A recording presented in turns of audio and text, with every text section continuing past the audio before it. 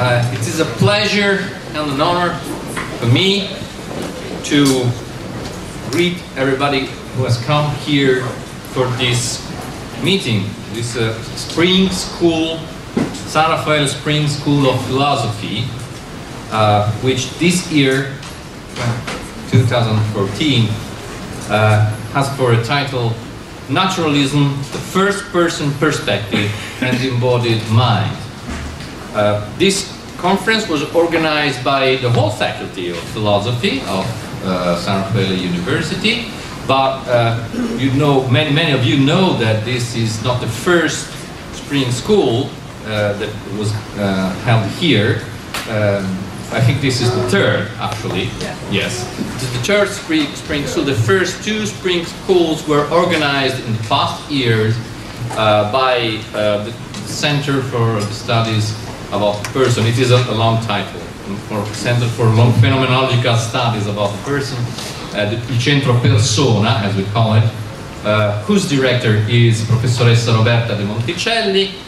Everybody knows her, I think. She's right here in the first row, and so she has had the idea of organizing first, three years ago, a spring school, especially for PhD students, but for all kinds of students and for scholars. And thanks to her efforts, to her undomable, I don't know how to translate it. She cannot be damned. We can't control her. She's unstoppable strength. We can't control what Roberta does, but in the end, she always does very good things. So the only way to have some kind of a control about what she was doing here in the spring schools was to consider and to enter the program and consider the spring school as an enterprise for the whole faculty. So my greetings here are from all the students, all the scholars, all the teachers, all the faculty, and we do consider this conference a moment in which at least once a year San Raffaele University and the Faculty of Philosophy in particular tries to gather people around here to discuss with us about philosophy and about specific issues in philosophy. So, for this reason, the organizers of the conference are the four centers of this Faculty of Philosophy, which is, well, I just give summary names.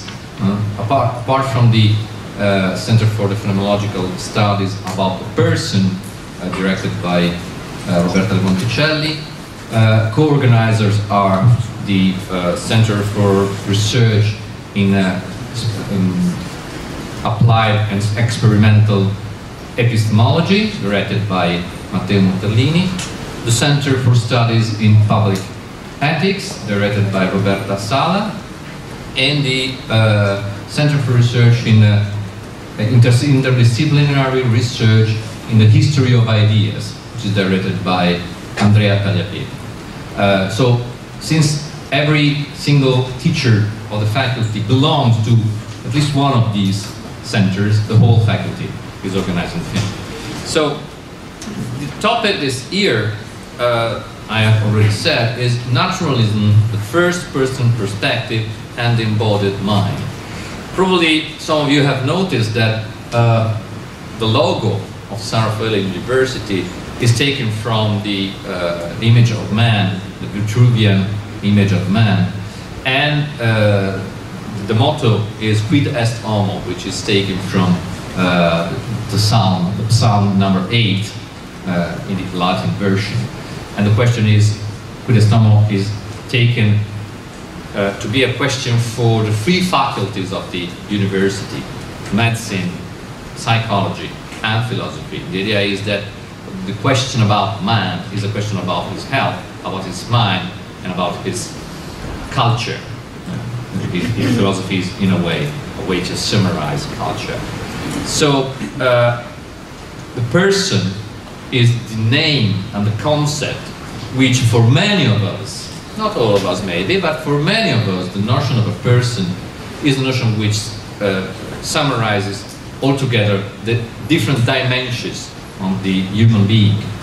I think that some of us would define themselves, me as well, as personalists, although in a very different way, in a very different spirit than the personalist movements of the first half of the 20th century. But in a way, the phenomenological approach is what takes the person as the center of the inquiry. I am Kantian, and I think that Kant is, in a way, a personalist thinker. And we are glad to host people who deals with the notion of person as a philosophical topic in different traditions, from different points of view. For this reason, it is a great honor for me to host here today Professor Lynne Rudder Baker, from the University of Massachusetts at Amherst, and she will give the keynote address. And as you probably have noticed, the title of the whole conference is based on the title of her last book. Her last book is entitled Naturalism and the First Person Perspective. It's published by Oxford University Press in 2013. I think that an Italian translation is forthcoming, but we always try to find an author which is interesting for us, who has just published a book about important issues in philosophy, to give the main line of the topics and of the argument in these kinds of conferences. And it was natural when your book was published, it was natural to think, well, okay, this is a topic where we all are interested in, and it is an important book. It's a book to be discussed and to be read widely in Italy and abroad. So it was natural for us to devote the whole conference to the topic of the book. We have slightly changed the title of the conference, not just to leave the copyright to Professor Baker over there. So we will talk about naturalism, the first person, and the embodied mind. So, and the format of the conference is that we have a keynote address by Professor Lynne Baker, and then we will have a discussion straight away, directly on her talk, and then we'll have a coffee break. And please, for the coffee break, follow the two persons who are organizing all this tremendous organization of the conference, who are Francesca Forlé and Sarah Songurian. They are over there. They keep the papers, so you entering the room, you should have received the papers, not just the handout, but the whole paper. And if you need a copy of it, just ask them. And when it's coffee break time, follow them. They will lead you to find some rest, some refreshments. And they also have these small cards which you need in order to take the coffee. Okay, so just a few words again about Professor Lynne Baker. The last book is the one I already quoted, Naturalism and the First Person Perspective. But I also want to quote, to mention another book, which was entitled Persons and Bodies, and in Italian it was translated in 2007 with the title Persone e Corpi, un'alternativa al dualismo cartesiano e al riduzionismo animalista, an alternative to Cartesian dualism and to animalist reductionism. And I quote this book, first of all, because it's an incredibly interesting book. I found that her line of argument is absolutely convincing in terms of how to understand person in a way which is not spiritualist, is not, and it is not just physicalist. And the line of the argument finds me really agreeing to what she has argued. And because the title of the talk that we are going to listen now is partially a quotation from this book as well, because the title of the talk of Professor Baker is Cartesianism and the first-person perspective. So it is not just naturalism, but a special interpretation of what naturalism may mean in this perspective. So I think it's not necessary to introduce Professor Baker more than this, because well, she teaches at the University of Massachusetts. She has published extensively, not only books but articles. She is an outstanding figure in the scholarship in philosophy, and I think we can just start now.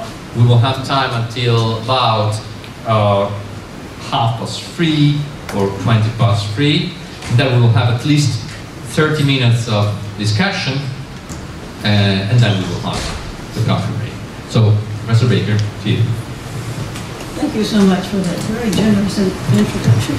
You want to stand up? I think I will. Thank you very much, Roberto, for that very generous introduction. Cartesianism and the first-person perspective. Can you hear me now? Not really.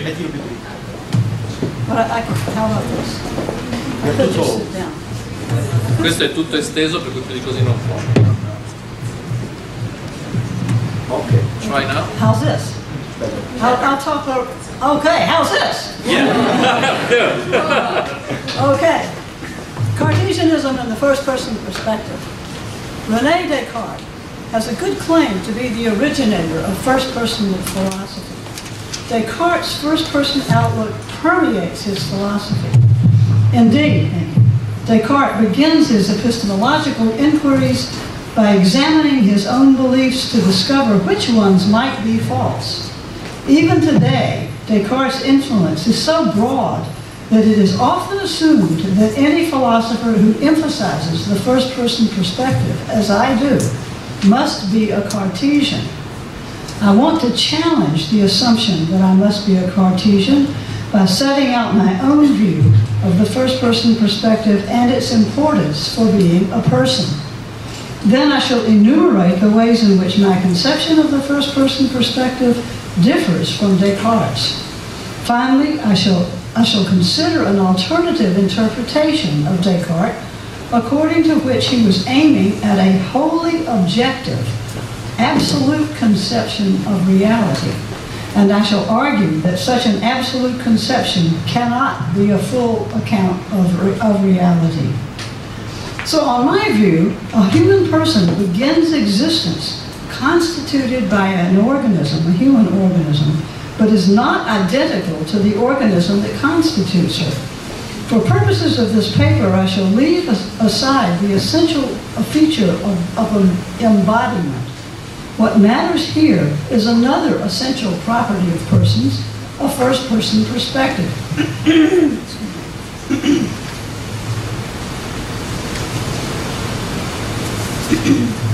A first-person perspective is a dispositional property. It's not like using Cartesian coordinates as opposed to polar coordinates. It's a property, a dispositional property, like being honest. It's a dispositional property that members of the kind person have essentially. A first-person perspective is a complex property that has two stages: a rudimentary stage that a person is born with, and a robust stage that a person develops as she acquires language. At the rudimentary stage, a first-person perspective is a non-conceptual capacity shared by human infants and non-human animals. It is the capacity of a conscious subject to perceive and interact with entities in the world from a first-personal origin. At the robust stage of first-person perspective is a conceptual capacity displayed by language users. It is the capacity to conceive of oneself as oneself from the first person without identifying oneself by a name, description, or any third-personal demonstrative. Born with a rudimentary first-person perspective and a remote or second-order capacity to develop a first-person perspective, A human person gets to the robust stage in the natural course of development. As she learns a language, a person acquires numerous concepts, among which is a self-concept that she can use to conceive of herself as herself in the first person. At the rudimentary stage, she can do things intentionally. At the robust stage, she can conceive of herself as doing things. At the rudimentary stage, she can perceive things in the world. At the robust stage, she can conceive of herself as perceiving things. Although the robust stage of the first-person perspective requires language, it is exhibited throughout one's life in characteristically human activities, from making contracts, to celebrating anniversaries, to seeking fame by entering beauty contests. So a person with a robust first-person perspective can manifest her personhood in a much richer and more variegated way than can an infant who has only a rudimentary first-person perspective. What makes you now, with your first-person perspective, the same person that you were as an infant with only a rudimentary first-person perspective is that there is a single exemplification of the dispositional property of having a first-person perspective, both then and now, regardless of the vast differences in its manifestations over the years. For example, an infant may manifest a first-person perspective at the rudimentary stage by drawing back from a looming figure, and an adult may manifest a first-person perspective at the robust stage by making a will. A human person from infancy through maturity until death, and perhaps beyond, is a single exemplifier of a first-person perspective, whether rudimentary or robust. Now in greater detail. Let's start with the rudimentary first-person perspective. The stage of the rudimentary first-person perspective is shared by humans and non-human animals. The rudimentary first-person perspective connects animals that constitute persons with other animals. A human infant is a person constituted by a human animal. An infant is born with minimal consciousness and intentionality, which are the ingredients of a rudimentary first-person perspective. A person comes into existence when a human organism develops to the point of being able to support a rudimentary first-person perspective, presumably during some late fetal stage. Nobody knows. There's not an exact moment, and so there's no knowing of an exact moment when this organism comes to constitute a person. The person constituted by the organism, the new entity in the world, has a first-person perspective, essentially. The first-person perspective does not depend on linguistic or the rudimentary first-person perspective does not depend on linguistic or conceptual abilities. The rudimentary first-person perspective is found in many biological species, perhaps all mammals, and seems to be subject to gradation or degrees. Among species, consciousness and intentionality seem to dawn gradually from simpler organisms, and the rudimentary first-person perspective seems to become more fine-grained as it runs through many species in the animal kingdom. Darwinism offers a great unifying thesis that there is one grand pattern of similarity linking all life. Considered in terms of genetic or morphological properties or of biological functioning, there's no discontinuity between chimpanzees and human animals. In fact, human animals are biologically more closely related to certain kinds of chimpanzees than chimpanzees are related to gorillas and orangutans. Human infants, along with dogs, cows, horses, and other non-language using mammals, also have rudimentary first-person perspectives. So my view recognizes the continuity between human animals that constitute human infants and higher non-human animals that constitute nothing. That's the cows and the horses. In this way, the biological continuity of the animal kingdom is unbroken. But wait, you may say, if that's so, why do I say that a person is only constituted by an animal and not identical to an animal?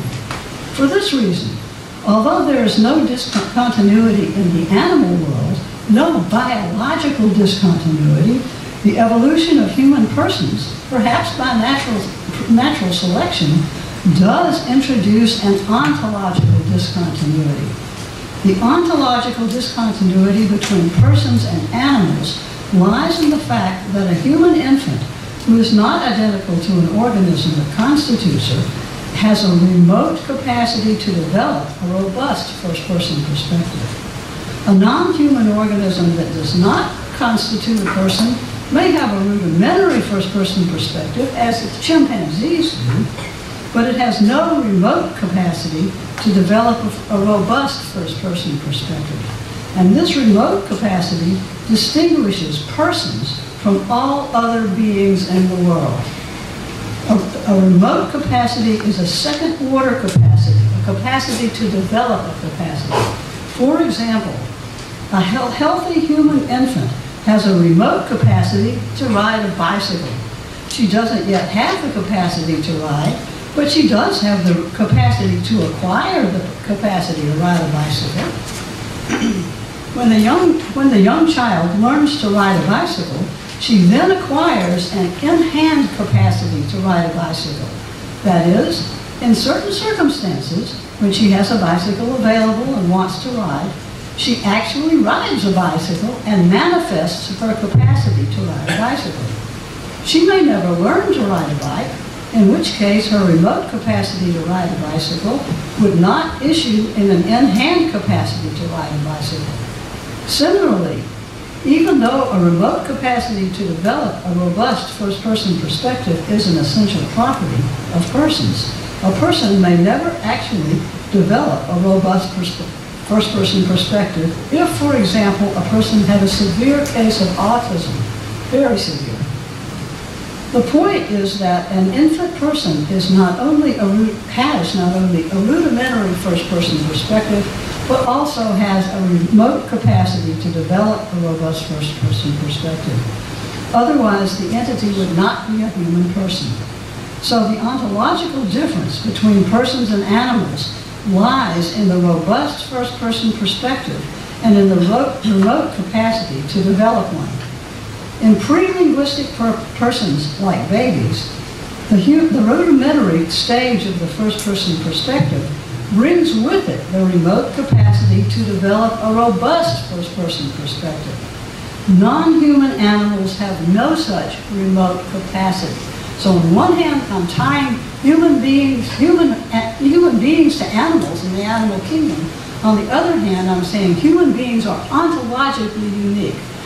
We are the only ones who develop and are born with a remote capacity to develop a robust first-person perspective, which we develop when we learn language. So, what makes persons unique is that only persons have robust first-person perspectives.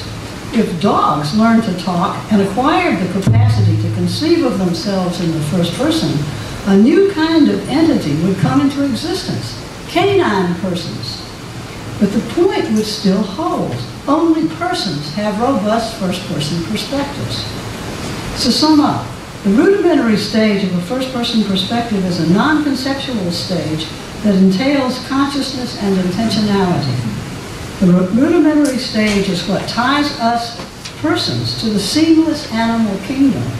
The robust stage is what makes us ontologically and morally unique. So now let's turn to what exactly a robust first-person perspective is. Unlike the rudimentary stage, which does not require language or concepts, the robust stage of the first-person perspective is a conceptual stage that entails the peculiar ability to conceive of oneself as oneself in the first person. Conclusive evidence of a robust first-person perspective comes from use of complex first-person sentences like, "I wonder how I will die," or "I promise that I will stay with you." If I wonder how I will die, or I promise that I will stay with you, then I'm thinking of myself as myself. I'm not thinking of myself in any third-person way, not as Lynne Baker, nor as that woman, nor as the only person standing in the room. Even if I had amnesia and didn't realize that I was Lynne Baker, I still could wonder how I'm going to die. Any entity that can wonder how she herself, will die, ipso facto has a robust first-person perspective and thus is a person. She can understand herself from within, so to speak. In order to have a robust first-person perspective, one must have a concept of oneself as oneself in the first person, a self-concept. The second occurrence of I, and I wonder how I'm going to die, expresses a self-concept. It is impossible that two people have the same self-concept. A self-concept cannot stand alone. It's a non-qualitative concept that is used only in tandem with other concepts. If I promise that I will take care of you, then I manifest a robust first-person perspective by expressing a self-concept. But I also manifest mastery of empirical concepts like promise and taking care. And it is in learning a natural language that one masters these other common empirical concepts that one joins to a self-concept. Hume was right when, occasionally he was right. He was right that when I look inside myself, I always stumble over an impression, or as I would say, a thought. But the moral to draw is that a self-concept cannot stand alone, but is always deployed jointly with other concepts. In my view, the robust first-person perspective is much more far-reaching than thinking about one's mental states or about oneself as the bearer of mental states. Applying for a job, making a contract, accepting an invitation, all require a robust first-person perspective. If I wish that I were a movie star, I manifest a robust first-person perspective. But if I wish that Lynne Baker were a movie star, I do not manifest one. Even though I am Lynne Baker and I have a first-person perspective, it's not manifested by thinking, I wish Lynne Baker were a movie star. Actually, I don't wish that at all. There's an important, ineliminable contrast between my thinking about myself as myself in the first person, knowing that it is myself whom I am thinking about, and my thinking about someone who is in fact myself without realizing it. And this contrast cannot be made without a robust first-person perspective. To sum up my idea of the first-person perspective, whereas a rudimentary first-person perspective is shared by persons and certain non-human animals, a robust first-person perspective, the conceptual ability to think of oneself as oneself in the first person, is unique to persons. Human persons normally traverse a path from the rudimentary to the robust first-person perspective, from consciousness to self-consciousness. Now I want to explore some ways in which my conception of the first-person perspective differs from Descartes' own conception. 1. Descartes allows for thinkers in isolation. Mine does not. Descartes envisioned the possibility that there existed a single person with the sophisticated ability to entertain thoughts and reason from them. For example, Descartes said, I seem to be sitting in, or something like this, I seem to be sitting in front of my fire in my dressing gown, but my senses have deceived me before, therefore they might be deceiving me now. End quote. I do not want to challenge the validity of the argument or its premises, but rather insist that it is conceptually impossible for a solitary person to have such thoughts. I think your text says possible. It's impossible for a solitary person to have such thoughts. If Descartes had been the only finite entity in the universe, he could not have entertained such thoughts. Why not? Because he could not have acquired the concepts that are constituents of such thoughts. For example, fire, sitting in front of, the dress and dressing gown. If he didn't have a public language, he could not have had a public language he could not have had a public language if he did not have a public language. and could not have had a public language without a linguistic community. I think that sentence is a little mangled almost. Mastering a language requires a linguistic community. Wittgenstein pegged why one could not make up a language in isolation. If you did, then there would be no standards of correctness. If you categorized a new item that you took to be of a kind that you had named or identified before, there would be no difference between getting it right and getting it wrong.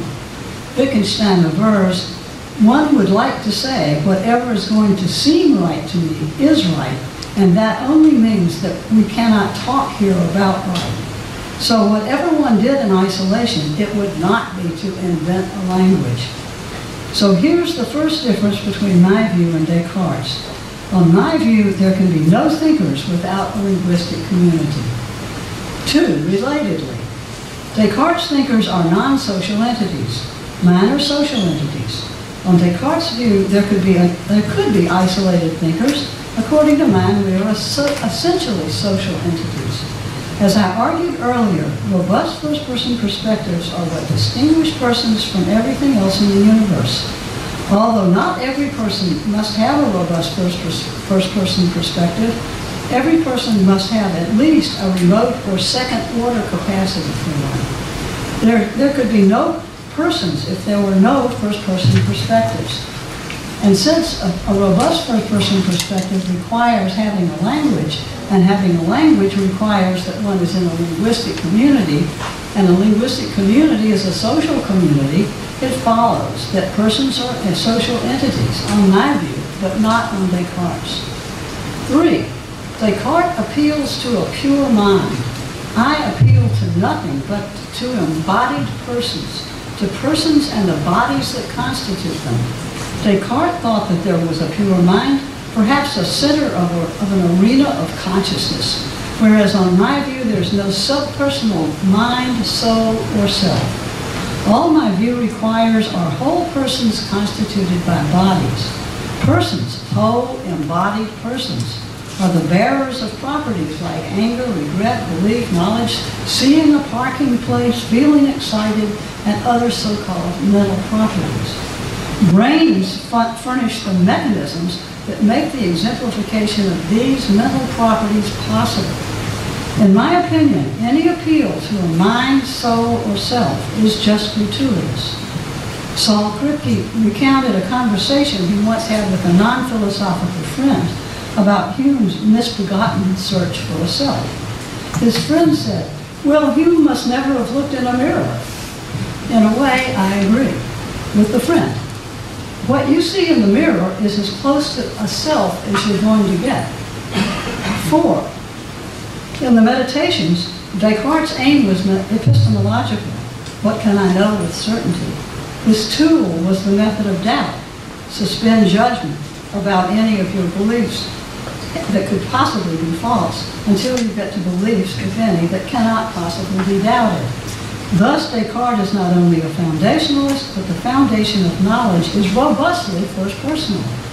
Each of us is to inspect our own beliefs.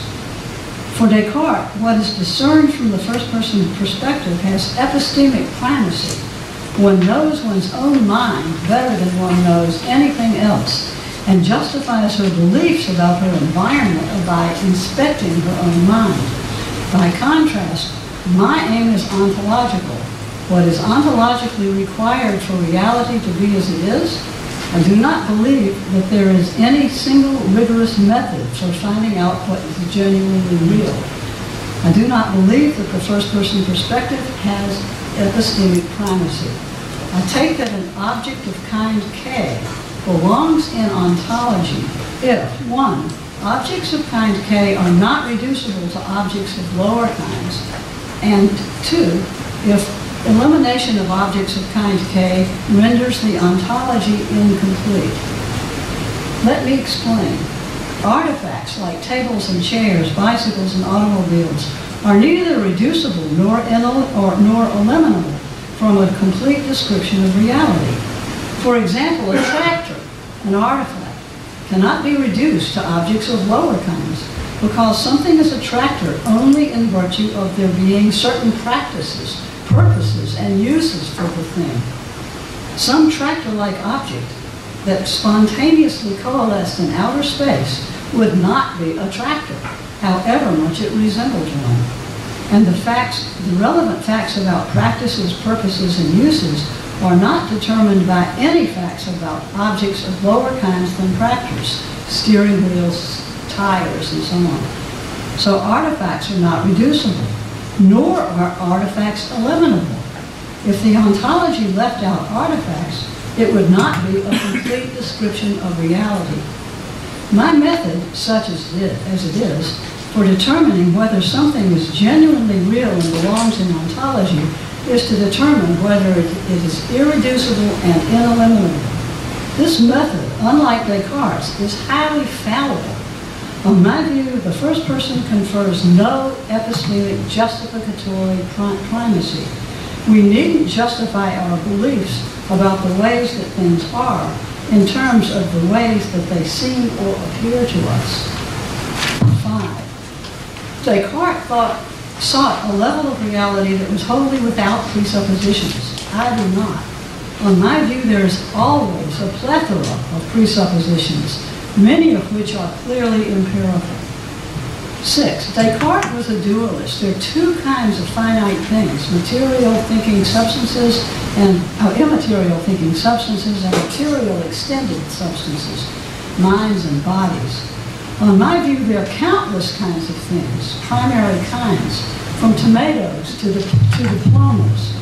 7. A related difference, at least between my views and those of some of Descartes' descendants, is that on my view, many of the primary kinds of things are intention dependent.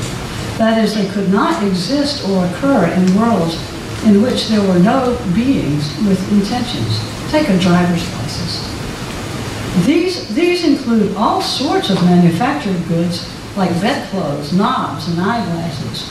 Social objects like passports and credit cards exist even though their existence depends on our intentions and practices.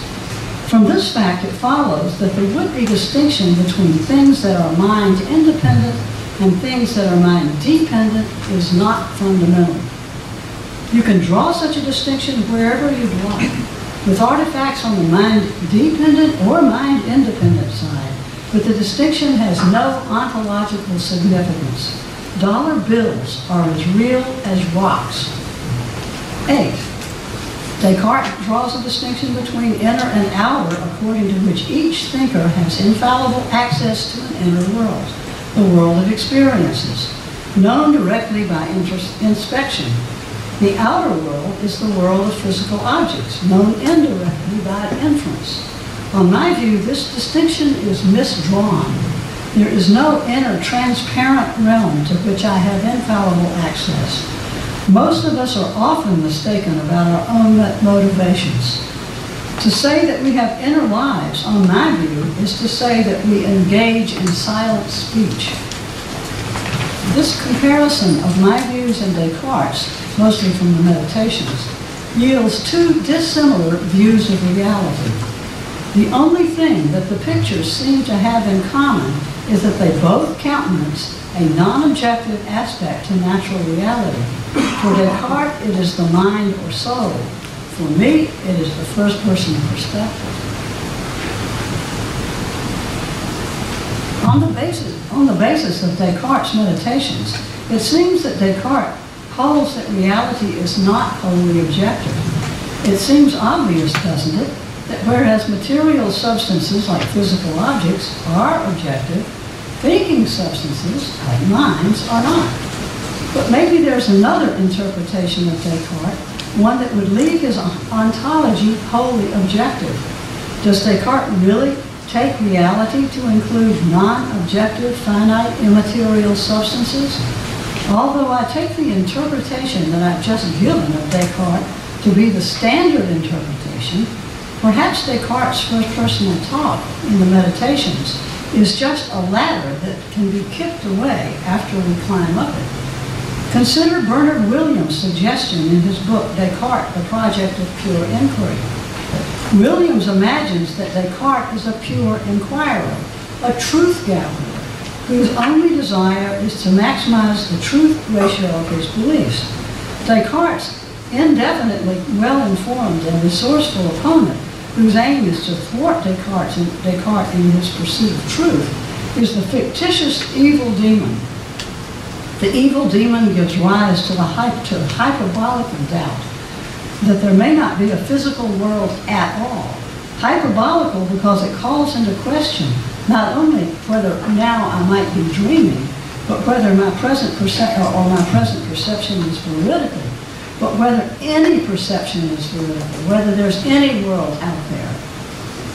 On Williams's view of Descartes, if we can get past this hyperbolical doubt, then we can come to know truths about the world and our conceptions of the world that will not be systematically distorted or in error.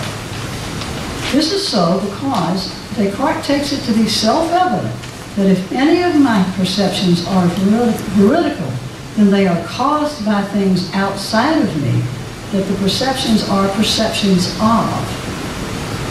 Once Descartes gets the certainty of his own existence and of the existence of a non-deceiving God in Meditations 3 and 4, he can count on the truth of his perceptions, his clear and distinct ideas.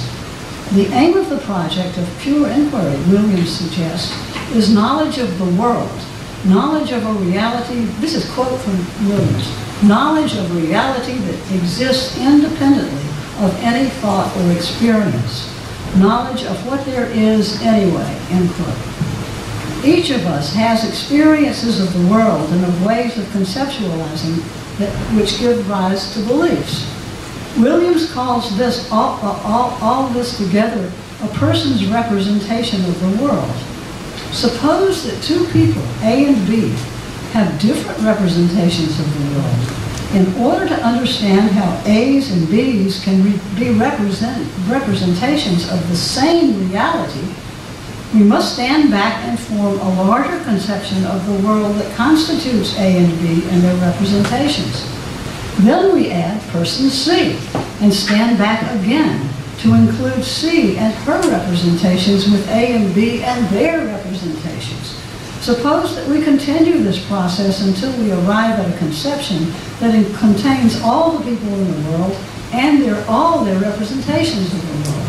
Call this conception the absolute conception.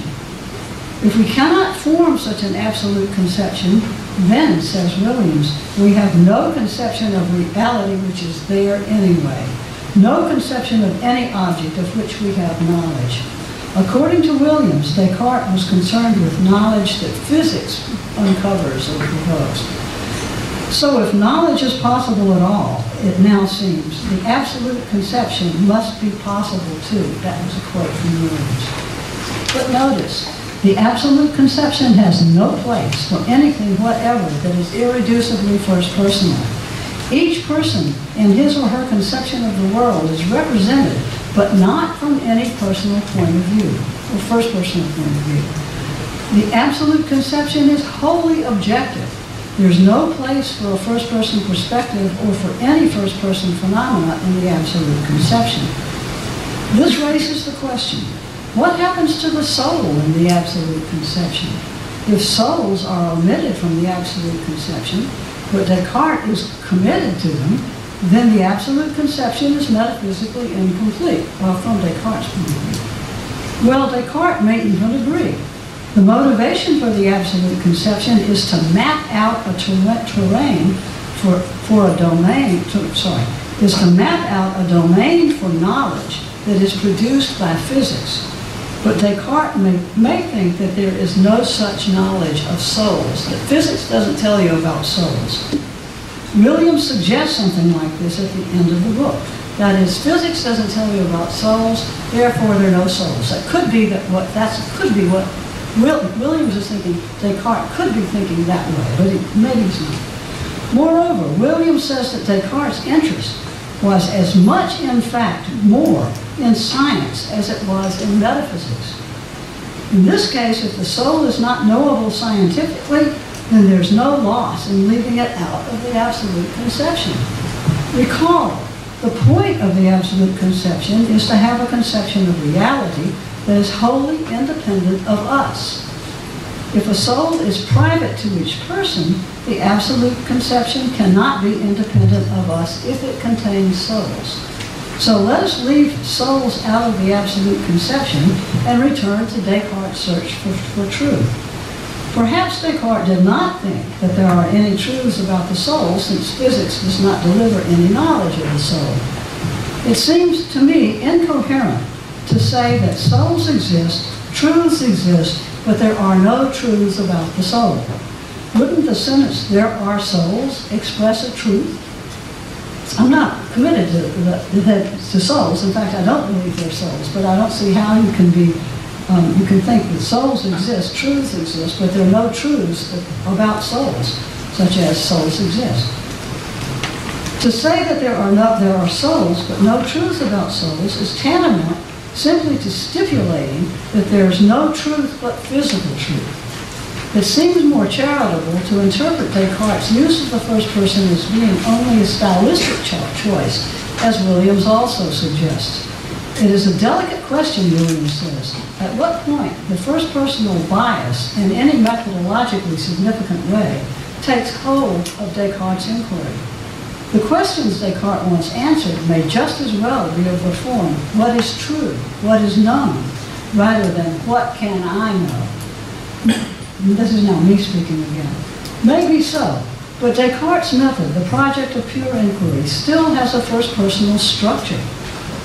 As Williams says, Descartes' method requires reflection, not just on the world, but on one's experience. So even if Descartes' goal is objective, his method remains first personal. If what is presupposed by the possibility of knowledge is the absolute conception, why does it matter how the absolute conception came to be formulated? The absolute conception itself has no tie at all to the first person. It is totally objective. Here's a mundane analogy. You walk into the store to buy some milk. If the aim is to obtain milk, what difference does it make whether you walk, ride a bike, or take a taxi to the store? It's the milk that counts. Similarly, if there's a wholly objective absolute conception, what difference does it make whether the method to use to formulate it is not objective? If what counts is only the absolute conception, then Descartes' picture of the world, surprisingly, is wholly objective. Perhaps Descartes' position was like that of the chemist Raffaele, who discovered the molecular structure of the benzene molecule, a hexagonal ring, while dozing in front of his fireplace in 1865. The point here is that how Raffaele came up with the idea of a hexagonal ring is irrelevant to whether that idea is correct. Similarly, if Williams is right, maybe Descartes' method of hyperbolical doubt is irrelevant to how the absolute conception should be regarded. Speaking for myself now, I do not think that Williams' interpretation of Descartes can succeed, for the reason that I do not think that the absolute conception can be a complete description of reality, however anybody arrives at it. This is so because among the representations to be included in the absolute conception will be representations whose existence entails exemplifications of a robust first-person perspective. For example, suppose that I believe that I'm going to die young. Okay, too late for that, but just put that aside. This thought would appear in the absolute conception as Lynne Baker believes that Lynne Baker is going to die young. But that's not accurate. My belief is about my death, whoever I am. To be accurate, the absolute conception would be to represent my belief as Lynne Baker believes that she herself is going to die young. But to represent my thought in that accurate way would render the absolute conception not wholly objective, because Lynne Baker believes that she herself is going to die young entails that the robust first-person perspective is exemplified. If there were no robust first-person perspective, there could not be such a thought. So even disregarding Descartes' first personal method of arriving at the absolute conception, on my view, the absolute conception could not be a complete ontology. In order to be a conception of what there is anyway, independently of any thought or experience, the absolute conception must leave out the dispositional property that is the first-person perspective in its robust stage, and hence, on my view, must be incomplete. So I am even further from Descartes if you align him to the absolute conception than I am on the standard interpretation of Descartes. Conclusion. In conclusion, if the standard interpretation of Descartes is correct, and he agrees that there's a non-objective aspect to natural reality, his picture of reality is quite different from mine. Let me review some of the dissimilarities between a Cartesian approach and my approach. There is a first-person epistemic primacy for the Cartesian, but none for me. Language is individual for the Cartesian, but language is social for me. Thinkers are solitary beings for the Cartesian, but thinkers are social beings for me. Pure minds exist for the Cartesian, but no subpersonal minds, souls, or selves exist for me. The Cartesian endorses substance dualism, but I endorse an indefinitely broad pluralism. The Cartesian is committed to foundationalism, but I am committed to non-foundationalism. The Cartesian takes a distinction between what is there anyway and what depends on us, a mind-independent, mind-dependent distinction, to be fundamental. I do not. There is an immaterial inner realm for the Cartesian, but no such immaterial inner realm for me. There is an infallible method of inquiry for the Cartesian, but no infallible method of inquiry for me. To me, that's quite a significant list of differences. In short, while I affirm a robust first-person perspective, a capacity that sets mature persons apart from everything else in the world, my view is far from being Cartesian. Thank you.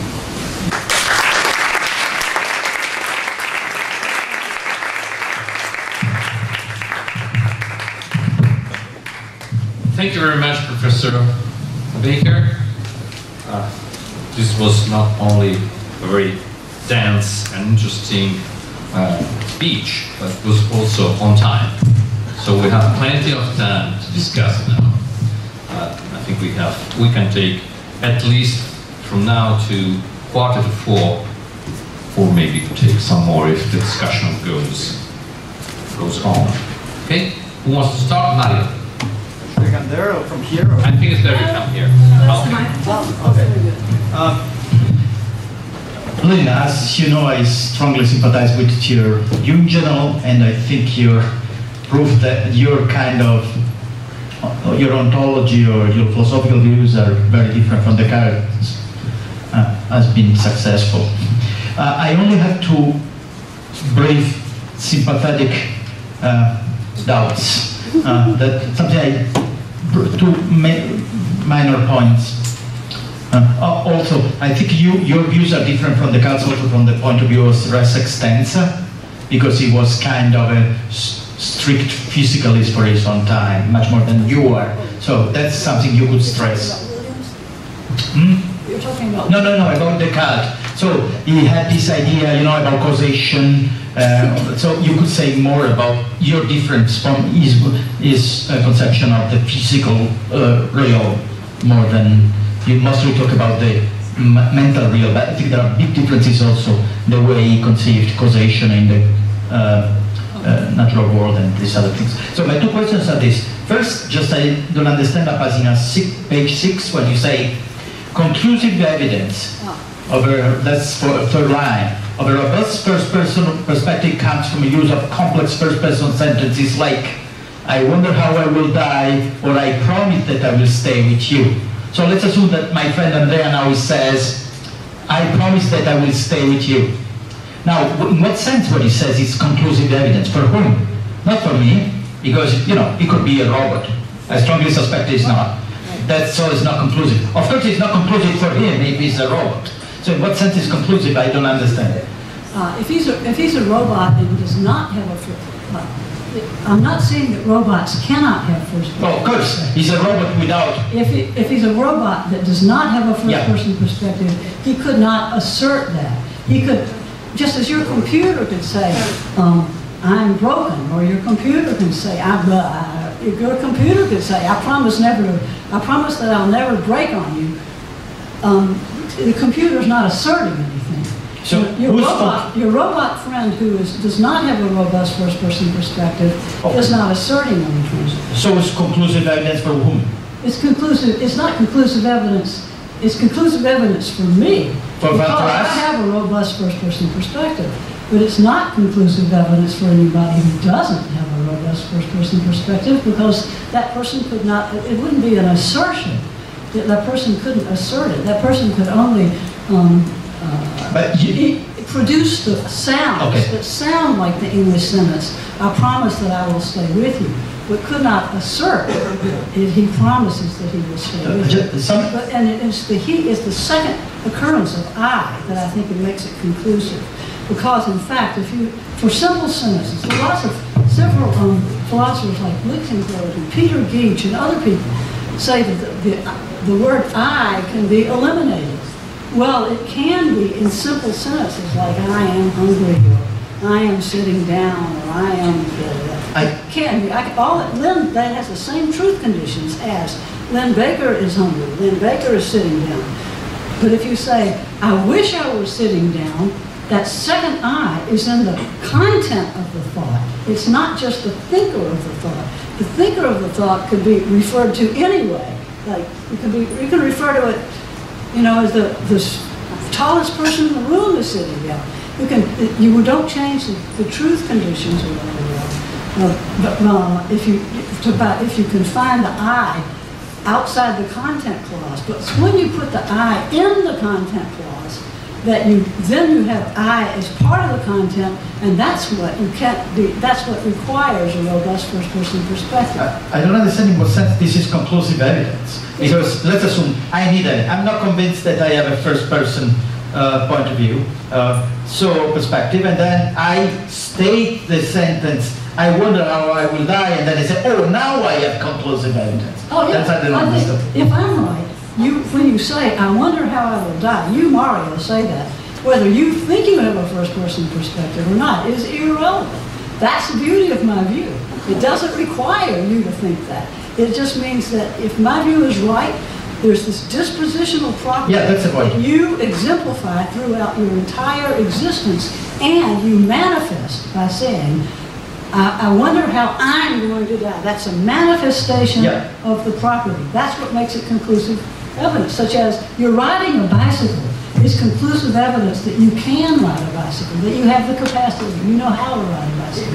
Yeah, but it's that's just like that. For yourself, for the same person.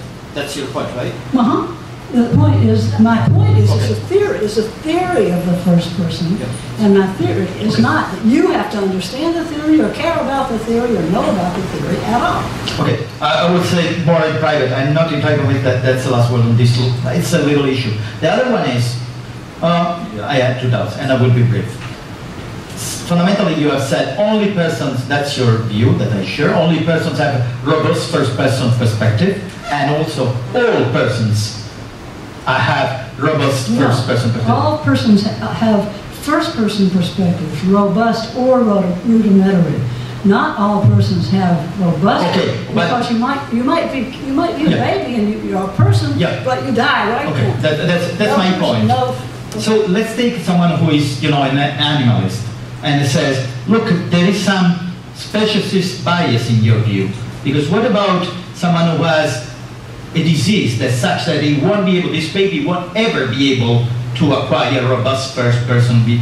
So you are only saying this is a person only because it belongs to a kind, but then he says that's only a biological bias, because so you would say people with this DNA, whatever, these are persons. No, I don't want to say that at all. Because you could have had this DNA before there was a language. There couldn't be a person until there was a language that then could allow self-concept. So what about the baby who has not the ability? But that does go back to kind. what is essential to you is being of a kind that typically acquires a first-person perspective. Not that you have to do it, just as you're of a kind of nationality that typically rides a bicycle. That's right, but you don't have to ride a bicycle to be of that kind. Yeah, but you wouldn't call that person a biker.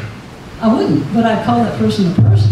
Yeah, now what I'm saying, so the analogy is, if, Italians have a tendency to pay bribes. So let's assume that Roberto doesn't. You wouldn't call him a briber, or in No, I wouldn't, no, because that's a contingent property. Okay. Whereas having a first-person perspective is an essential property, and having a robust first-person perspective is a typical way of exemplifying this dispositional property of having a first-person perspective. Typically, every single individual in the world who is a person has a first-person perspective from the beginning of existence to the end. That first-person perspective may be rudimentary and it may be robust. It's robust only if you get to the point where you have a language that allows you to formulate these complex thoughts. I think actually, here's what I must say. I have certain Wittgensteinian sympathies, and one is that thought is dependent on language. But there are plenty of psychologists who think that too. So yeah, that's good enough for me. Well, I don't even need that, but I mean, in terms of appeal to authority, I feel like I shouldn't appeal to Wittgenstein because she appeals to Lisa Borowski. Okay, shall we gather 2 or 3 questions? Yeah, more sympathetic questions. So we got 3 questions now. Over there? Yeah. I have a question regarding the Descartes interpretation that you came up with at the end. Can you understand it? The Descartes interpretation. Speak slowly. The first one or the second? The first one is the stand. The stand. Williams interpretation, and then your own. So one point you were making, quoting William, was that the soul is excluded from the absolute conception. I don't think that this is so. So I'm disagreeing with the interpretation. Maybe you are disagreeing too. I think it can be excluded by Descartes for 2 reasons. First, I mean, the meditations themselves should be part of the absolute conception, and they're making points regarding the soul. And they're making claims that the soul has to be distinguished from the body. Okay, so that's. However, what is excluded is, or the only thing that is excluded, is a strong, or what you say, a robust first-person perspective. So Descartes' I, or Descartes' self, and also the soul. I mean, normally it's not the soul, it's not anima, but normally it's man's, and or maybe it's sometimes even consciousness. So he doesn't use the word soul that frequently, but he uses it not as a strong first-person perspective as we would use it today, but as the beginning of this kind of, something that goes against this skepticism. And there he draws on Augustine and he draws on Plotinus, and so it has a purely epistemic foundation. And so it would be this self-consciousness concept of the soul. I think that's something that he's simply not interested in. But that doesn't mean that he doesn't talk about the soul. That could be outside the. Okay. Okay. You definitely. I think I have 2 things to say because I'm not too sure I understand what your question is. But one is, people can talk about the soul all they want, and that can be in the absolute conception. For example, if you believe there's phlogiston, that can be in the absolute conception. Your belief that there's phlogiston. It doesn't mean that phlogiston is a property in the absolute conception. It just means that there are these beliefs. So he can talk about it. You can talk about the soul. That's not a problem. That doesn't put the soul in your ontology any more than it would put phlogiston in your ontology. And the other one was, you said that he was just interested in the beginning, the consciousness. No.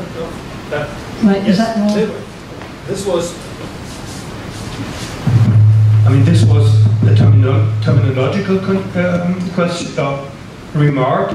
I mean, he's not so much talking about the soul, anima. He's focusing on man's mind and sometimes even on consciousness. And I think it is important because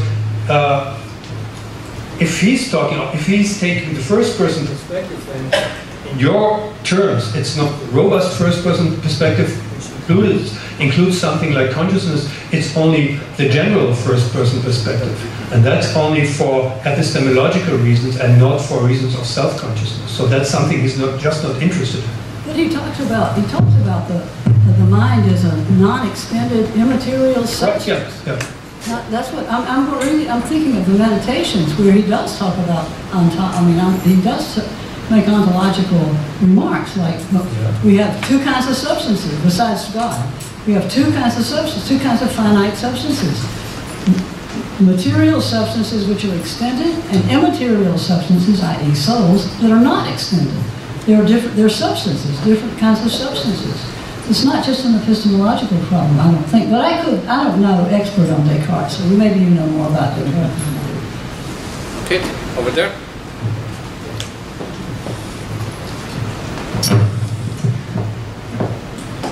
Thank you very much for your very clear and I would say non-controversial exposition here. So I would like to try to maybe push us into more controversial area. You say that, referencing Kripke as well, it is impossible that two people have the same self-concept. So I wonder if we sort of turn that around. So that is, can one individuated organism with one rudimentary first-person perspective manifest multiple robust self-concepts, multiple robust first-person perceptions? And if yes, then I wonder, do you conceive of that process as being a sort of purely empirical one, or would you say that there are more personalistic goals and reasons that guide that as a sort of higher order process? I think I want to say no to the first question, and then I won't have to answer the second.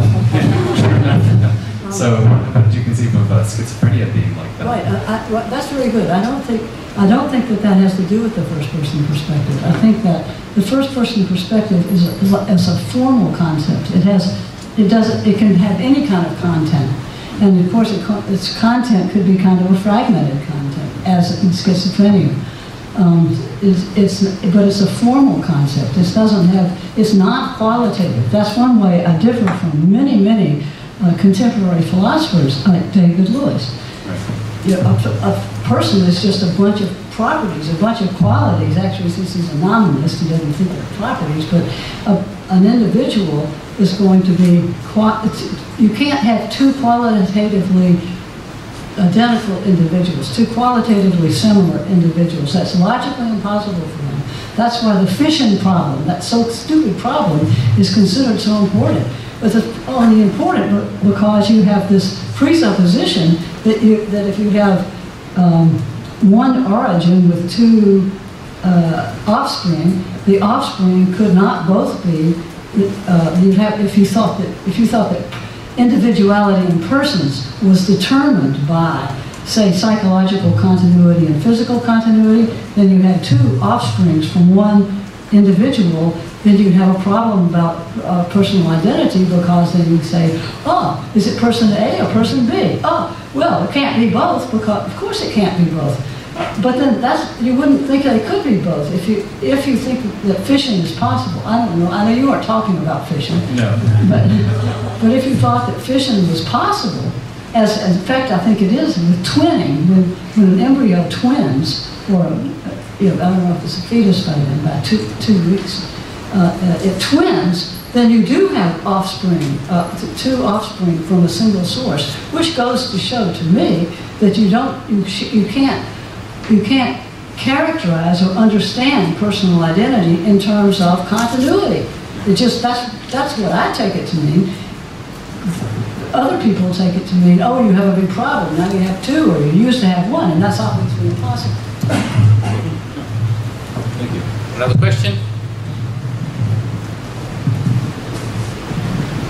Okay. Yeah. I think my question is quite similar to Mari's one.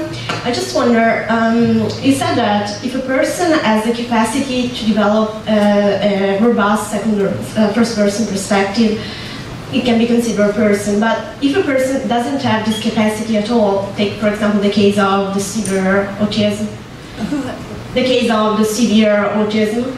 Autism. Sorry. Autism. Okay. In this case, we have a person, an entity who has not a robust first-person perspective and doesn't have this capacity at all. In this case, it can be considered a person because it belongs to the kind that has this kind of capacity. But if the distinction is not get through the presence or the absence of this capacity, so it became a biological difference. So can you just give me some clarification about this part? What I think is that when a fetus develops the capacity to support a rudimentary first-person perspective, that's when the person comes into existence. The person, of course, gets born, or not of course, but gets born and maybe has very serious autism. Some people with autism apparently don't ever get robust first-person perspectives, but actually, I just did a paper on autism, and many people who are considered non-verbal autistics can type, and they can type and they communicate by typing. Well, that to me is verbal. It's just non-oral. You're not speaking, but you still have a robust first-person perspective. So number one, I'm not convinced that an autistic, no matter how bad the autism is, I'm not convinced that an autistic person cannot develop a robust first-person perspective. But number two, I think that since the way I think of robust and rudimentary first-person perspectives are connected for persons is that when a fetus develops a rudimentary first-person perspective, if it's a human fetus, the human fetus with that rudimentary first-person perspective comes the second-order capacity to develop a robust first-person perspective. The second-order capacity is a capacity that's essential to the person, not to the fetus, the person. But it comes sort of piggybacked on the rudimentary first-person perspective. So if this person never actually ever did develop a first-person perspective, robust first-person perspective, which is all, I guess, possible.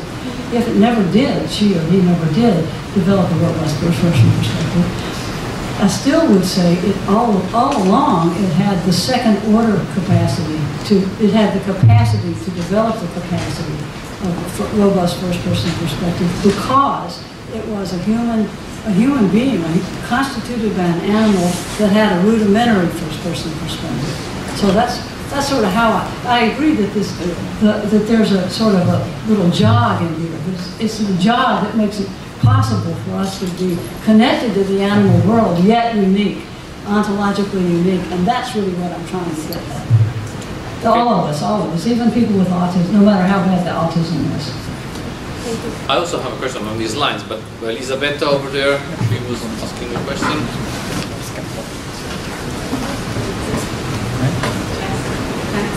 For your wonderful talk. I would like to ask you a question about whether the way in which you draw the distinction between the two stages of the first-person perspective could be defended, because I am strongly sympathetic with this idea of the distinction, but my problem is whether it could be defended without buying such a strong thesis about the relationship between concepts on the one side and natural language. That is the idea that you can't master, possess concepts without mastering a public language. And also, I find very demanding also the idea that in order to have a self-consciousness, and you compare having a robust first-person perspective with having self-consciousness, I find very troublesome the idea that you need concepts to have self-consciousness. That is, one could be sympathetic with your distinction and have problems in exposing such a strong thesis about the relationship between thought and the language and self-consciousness and language. And so what you could suggest to one like me, for example, who is sympathetic to your distinction but would not like to commit oneself with such a strong thesis? Is the strong thesis that you're referring to my idea that thought is dependent on language, conceptual thought? I mean, well, for one thing, I do think that, and I like that thesis. And there's psychological evidence that if you give a test to bilingual speakers, say who speak, say, Hebrew and Arabic, and you give the test to bilingual speakers in one language, you get a different distribution of, if the test is preferences and stuff, values and so on, you get a different distribution from if you give it in the other language. So this is, I'm sorry, I can't remember. This is, we can look it up in my book, but I forgot where it is. That there's evidence. I consider that evidence that that the language shapes thought. That's what the psychologist said. Language shapes thought. So I think that there's some evidence for that. But even apart from that, I don't see how a person in isolation could ever have conceptual thoughts. That is, thoughts like, here's an example I did give once in a paper. I think the paper was called First Person Externalism, I think was the name of the paper. And the idea was that if you were Robinson Crusoe and you hadn't had a language, you hadn't been brought up to have a language, but you were dropped on a desert island, and you started making sounds when you saw it. This is a desert island. When you saw certain kinds of fish go by, and the fish you made up shark, and it turns out there really are sharks around. You make up shark, and now you see a dolphin, but you don't know it's a dolphin, and you say shark again. What makes it the case? Now I think this is a Wittgensteinian point. What makes it the case that your concept is of shark, but you made a mistake with dolphins? Or why not just say your concept is shark or dolphin? That is your concept. You don't have any idea of natural kinds or anything like that. You're just seeing these kinds of fish go around, and you're thinking you're identifying them, or maybe you're thinking you're identifying them. But anyway, you utter shark, and there's a shark. You utter shark 10 times. There's a shark. Every time you utter shark, the first 10 times. Next time, there's a dolphin, and you say shark. Now, to us, that's a mistake, because we have a concept of shark. We have a concept of natural kinds. But what would make it a mistake if you were just Robinson Crusoe? Why wouldn't you just have a concept that's shark or dolphin? That is, and so you would have two different kinds of sharks, maybe, sharks and dolphins, but you would have only, but you wouldn't be making any mistake, because your concept would be a disjunctive concept. What would make it wrong to say it's a disjunctive concept rather than a concept of sharks that you've already made a mistake? Does that answer your question? This is a Wittgensteinian argument, but I think that a guy like Fodors, for example, could have an answer to this problem. That is, for example, we could address the disjunctive problem in terms of the theory of the asymmetric dependence, for example. And so the problem is that I think that many people could object to this idea that you really need a language to possess concept. Of course, the problem of normativity, okay, Wittgenstein has taught us that you can't account for normativity unless you place concepts within the common, the private, the public practices of using words. But of course, person like others would say, you do not need a language, you just need to have the right tracking relations with the property in the world. Yeah. And that so, was one of my questions. But that's the point. Maybe we could go on. What makes it the right tracking relation? What makes it the fact that you, let's say instead of saying shark, you said blue, blue, and and every time you said blue, it will turn out to be a shark. Next time you say blue, it turns out to be a dolphin. It's your what are you tracking? Just to bring up to the point, well, in order to see that I'm pointing to something, but I don't need to have a language or a concept, but I see that I'm pointing to something. So, why do you say that in order to have a self-awareness of thinking of yourself as yourself, you need a conceptual language? I find myself in front of the fire. I'm not saying I am sitting in front of the fire, but I'm there. I look at the fire, I know I'm not the fire. I point at the fire, I can point at me and say, well, that's not the same thing. But why do you need the language in order to find out that you are oneself? Maybe you need, I won't say that you don't need a language, you need someone else. That's a different thing. Not that you need someone else speaking, but someone else which is not you. In that case, you see another robot's first-person perspective, which is looking at the fire. You don't have the same point of view, and then you understand that you are oneself, distinct from another oneself. I would say that the relationship is more original than language. That may be another. Yes, there is another. Yeah, I also have to follow up, and that's a bit more based on empirical literature. I mean, it's known that, for instance, kids with 9-month-old kids have something like what is called secondary intersubjectivity. So they can distinguish someone else's emotions from their own emotion. They have social referencing and all kinds of stuff. So it seems that they have some kind, they are on the way to robots first-person perspective. And they're also able to pass the mirror test long not at 9 months. So no, wait, that's a new thought. You're completely right. I'm not saying that they're doing this at the time, but they're doing this, and that is something I think you would commit to expect, that they use the first person pronoun in the right way before they pass the mirror test. But it's the other way around. And if language that's it. Maybe the other microphone would be better, because that seems to be. And that's something you should expect just the other way around. And regarding the first point you were making regarding thinking. Okay. Oh yeah. Regarding thinking and language.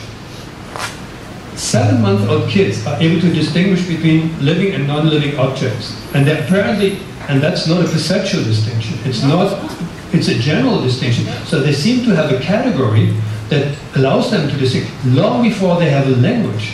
So how would you, but I think the more important point is that the empirical, the evidence from developmental psychology goes against what you would be committed to expect, that kids are able to recognize themselves as themselves before they develop relevant linguistic abilities. Actually, first of all, I don't want to hang too much on psychology, even though I just did. The reason I don't is I'm not. I think psychology is extremely fallible, and every now and then they change completely. But that's not neither here nor there. There is such thing as evidence in psychology, and one bit of evidence is Gordon Gallup's chimpanzee mirror test. Chimpanzees can be taught to, as he said, recognize themselves. That's what he said. He called it self-consciousness. But they can be taught to recognize themselves. It was a very clever experiment. The experiment was, first of all, when chimpanzees are just in the wild, or just in your lab, and you have a mirror, they think of they react to their image in the mirror as if it were a conspecific, another chimpanzee. So if they're, so either they have a, I don't know which kind of reaction, but whatever reaction they would have to another chimpanzee. So he tried to think, how can we see whether or not a chimpanzee can think of itself as itself, or what I would say as itself. And so what he did was he anesthetized a bunch of chimpanzees, and he put little blue and red, one on an ear, one on an eyebrow, and then they came out, so they didn't, in this odorless paint or whatever it was. Then they came out of the anesthesia and put them back in front of the mirror, and after a while they were going like this. That is, they were seeing themselves, or realizing it was themselves they were seeing in the mirror, but that doesn't mean they had self-consciousness, in my opinion. In my opinion, that means they could distinguish. Self-consciousness is a conceptual idea, not an idea of distinction. You can distinguish things. To distinguish things does not mean you have self-consciousness unless you can understand what you're distinguishing, or understand that you're distinguishing. But that is, I mean, that claim is almost trivial. I mean, if you say that self-consciousness or robust self-person perspective is conceptual, then of course it comes out obviously true that you need language. I mean, if you think that there is a strong connection between concept use and language, or what would then be the... No, a lot of people, not me, but a lot of people like Chomsky and Fodor think that you have concepts without... Yeah. Okay, yeah. So that's not, I mean, so I'm not... It's not obvious. It's not obvious. Okay.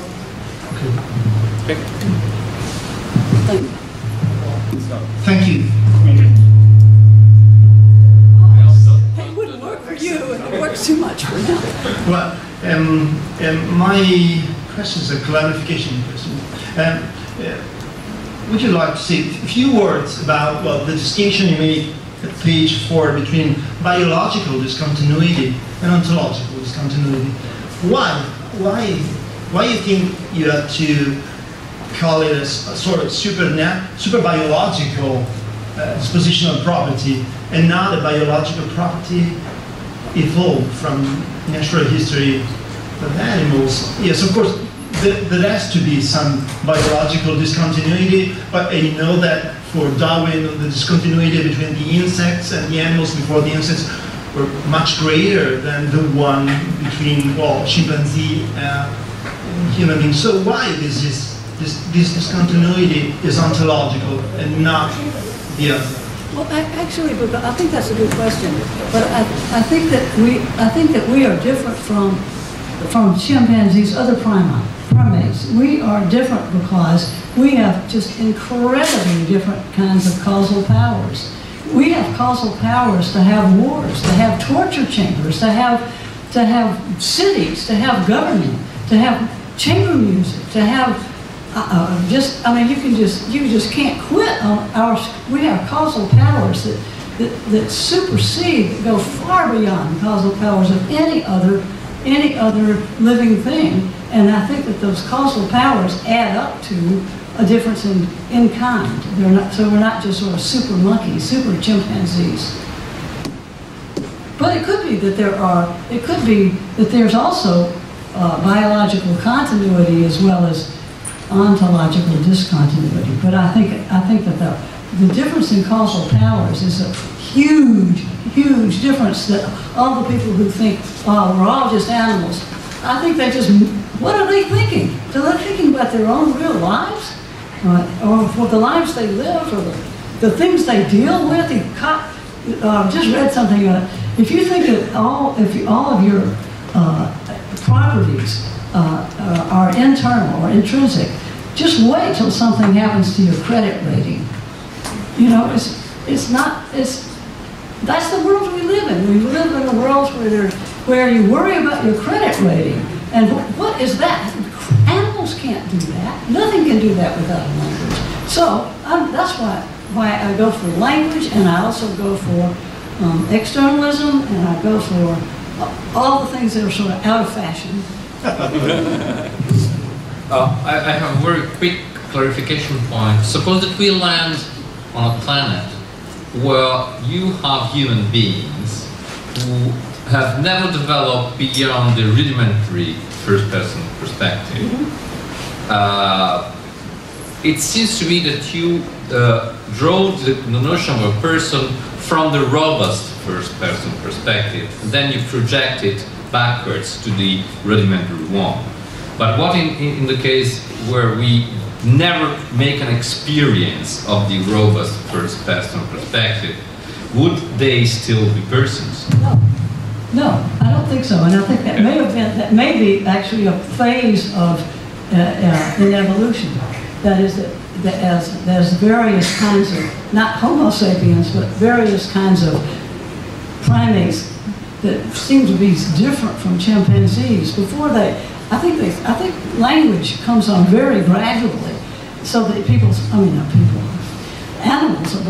can have rudimentary first-person perspective before any language is developed, and then they develop communicative. I'm sure it's communicative language. So first of all, I can show you where I've hidden my food. I can show you where the predators are hanging out. I can, we end up. In fact, there's a lot of evidence about cooperation, which I'm not familiar with, but there's a lot of it. And so I think that there were things like that. There were social beings, primates, that then developed into things that could support robust first-person perspectives. But if they can't support robust first-person perspectives, even if they have rudimentary first-person perspectives. And even if they have a remote capacity, as you say, to develop such a perspective? I don't think they do have the remote capacity until, actually... Well, if they are humans and they don't have... I'm not saying they're humans. I'm saying this is even before Homo sapiens. Okay. I forgot what they are. There's all the other Homo things. Okay, I think, well, thank you, Professor Baker, for the answer.